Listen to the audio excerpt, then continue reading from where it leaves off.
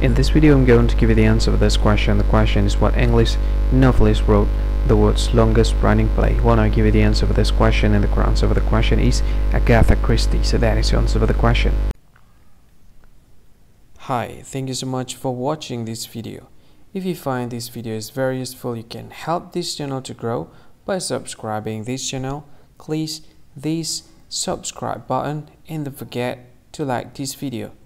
And if you find this video is not really good, or you don't really like this video, or you kind of feel that it's a little bit offensive or something like that, you can click this one, dislike button. You can do that anyway.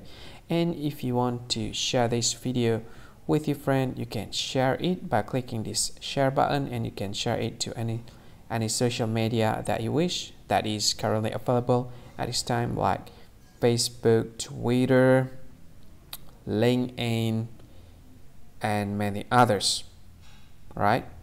And if you want to add this video to your playlist, you can click this one. You can watch this video later, and you can find more options by clicking these three dots. And yeah, don't forget to subscribe. I think that's all of it. Thank you so much for watching this video, and see you again in another video. Bye bye. See you again.